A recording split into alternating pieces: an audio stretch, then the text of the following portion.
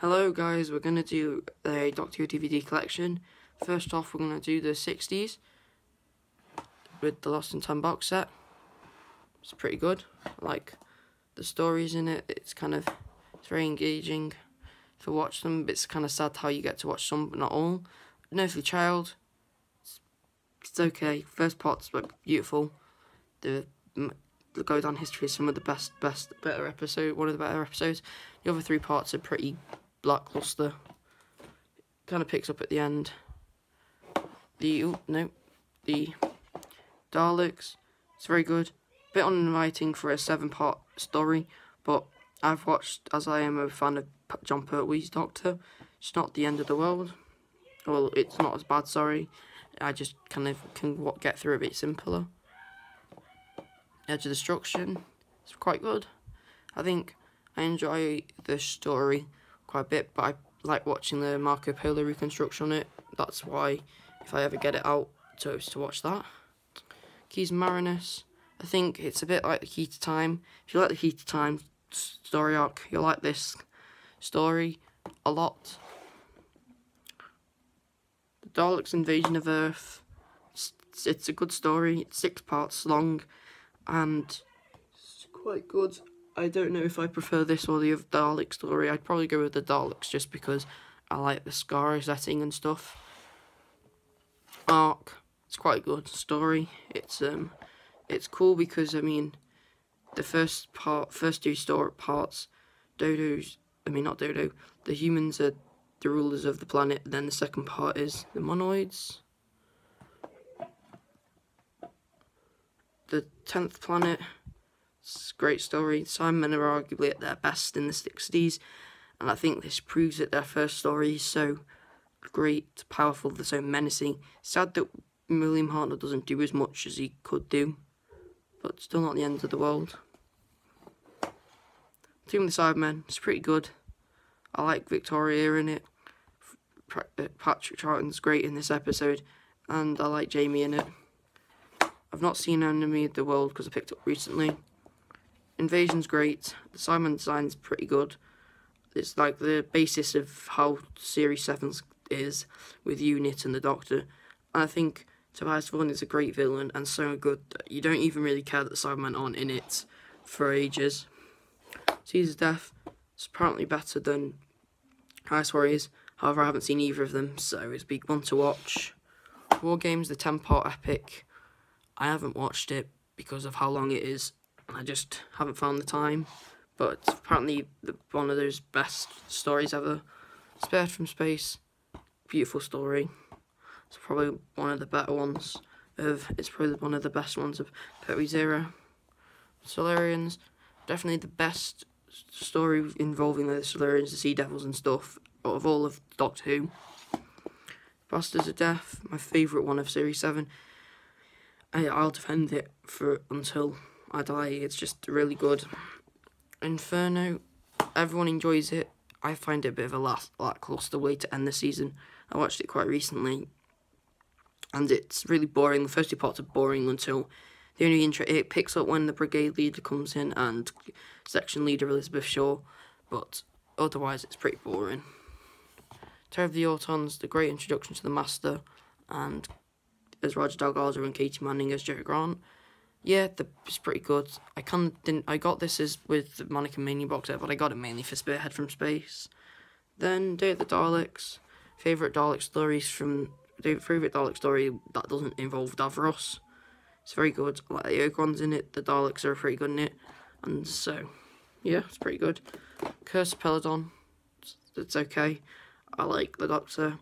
And I like the King Peladon. I like Joe Grant. I'm one of the people who kind of likes Alpha Centauri. I think she's quite funny.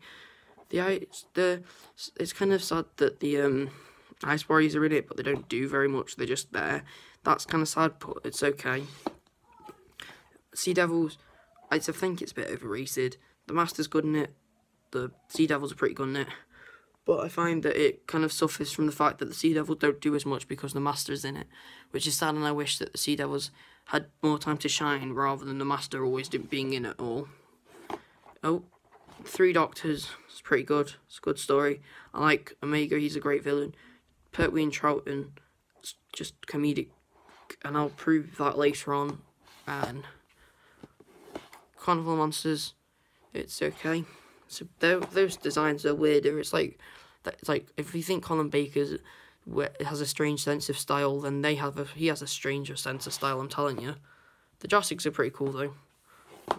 Frontier in Space, it's okay. Roger Delgado was the Master's last appearance. Draconians are quite good in it though, and yeah, the Ogrons are just there, which is always nice. I like the Ogrons from the Day of the Daleks.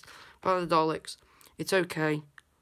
I always find it funny that the Genesis design is in these serials, and in this serial and the other serials, the King thing, the High Council Dalek, or whatever is quite cool. But I wish he'd been in more episodes. The episodes.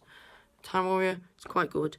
I think it's not as good as some of the ones that come after it, but some people adore it, so I'm not going to try and get into an argument.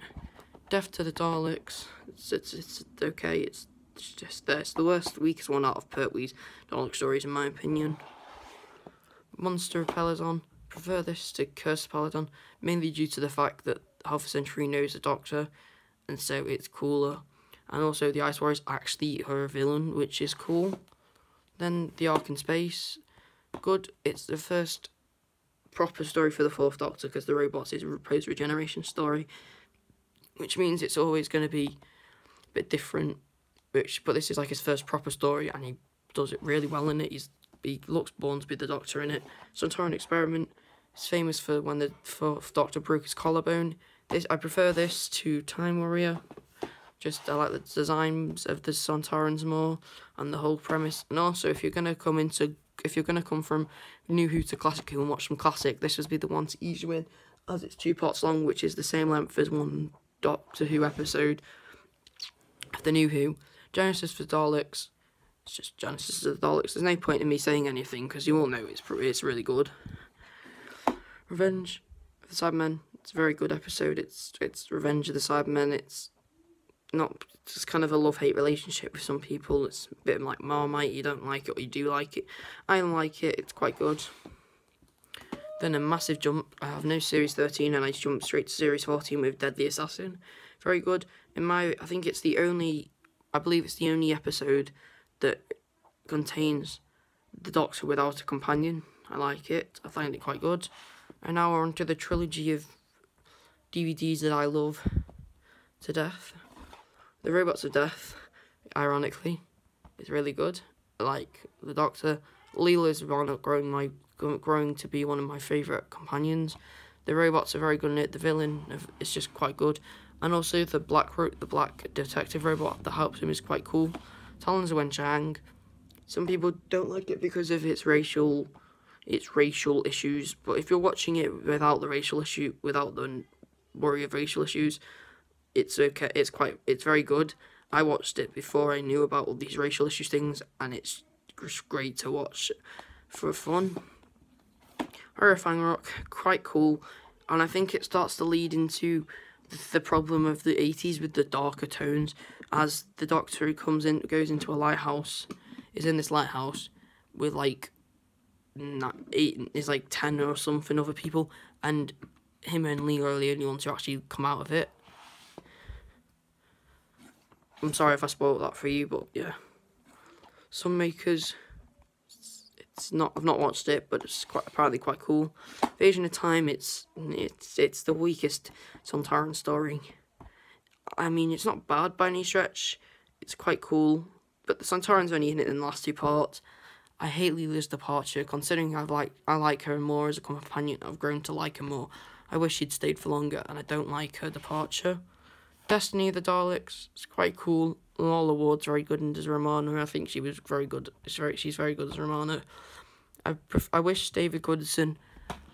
I wish Michael Wisher. I wish Michael Wisher played the Davros in this, but David Goodson's okay. City of Death. Meh. 5 Doctors. That's why I like it. Charlton and Pertwee, they're very good. Warriors of the Deep, it's okay. Resurrection, It's very good. I love Resurrection of the Daleks. I think it's my favourite 80s story. Case Zangizzani, find it a bit overrated. Then jump to the Sixth Doctor with the two Doctors. Very good. Fraser Hines as Jamie and Second Doctor, very good in it. I like the Sixth Doctor in it as well. This is when it starts to get a bit worse. Revelation is a bit dark, but I like it. And then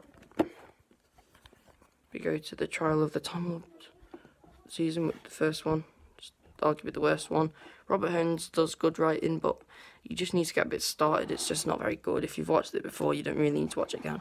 I've only watched it once, but it's meh. I haven't watched Vengeance of Horrors, so maybe that's why. But you know, Terror of the Vervoids is my favourite one. It's just great. I think it's just great. And the Lackluster End. I wish Eric Saward had let them use his storyline. Then a big jump to Series 25 with Remembrance of the Daleks. I mean, it's the Remembrance of the Daleks. It's a love-hate relationship. But it's like, you love it.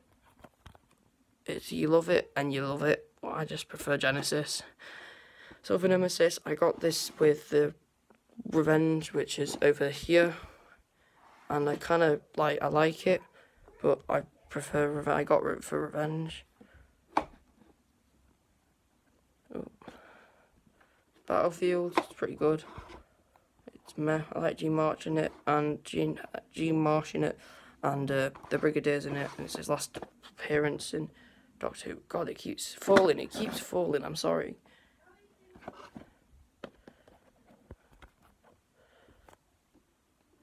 Ghostlight. Just no one knows what Ghostlight is. It's just weird. Curse of Fenric. I've been watching this again recently. It's pretty good. Survival. It's an okay way to end off the series. So yeah, it's pretty good. I also own the movie, and that's okay. But I can't find it. Alright. Thanks for watching.